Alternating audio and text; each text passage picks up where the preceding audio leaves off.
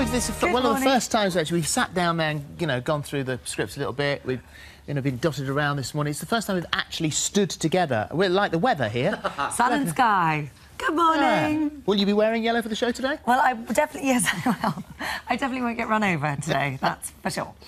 Yes, sightings of Britain's most venomous spider, the false widow, are on the rise. It's in all the papers today. There's been an increase in reports of bites, with two men claiming... Spider yoga.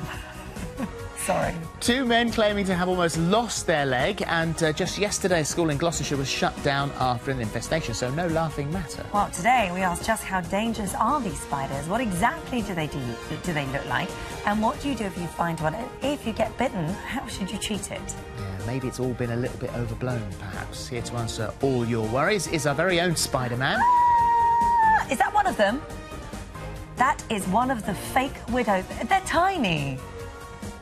With a big old body. It's a false widow, not fake. Not fake widow. Okay, false. It accounts to the same thing, doesn't it? It's the same thing. It's the same thing. So if you've seen a big old fake widow, let us know in your house or your garden. Did you manage to take a picture of it? Email your photo to thismorning@itv.com.